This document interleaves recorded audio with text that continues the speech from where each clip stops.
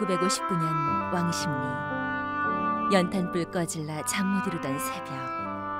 하루하루 끼니 때울 생각에 걱정이 끊이지 않았지만 사요 부대끼며 오순도순 살 수 있는 가족이 있어 행복했던 그 시절.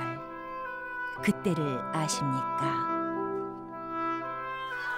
자, 박명 씨, 오프닝하기 좀 일어나시죠. 와, 이렇게 보니까 얼굴이 저 여기서 사는 사람 목이 없잖아. 무슨 벌레 같다. 저기 선생님, 잠깐 댁에서 촬영 좀 하겠습니다. 아, 미안합니다. 아니 선생님, 이거 허가 받고 하는 거예요? 저희 예. 바퀴벌레. 저희 또 촬영하라고. 아이고. 일어났다. 배추벌레네. 배추벌레. 아이고 저기 같은 동료한테 배추벌레가 뭡니까? 야, 저는 무슨 오랑캐냐?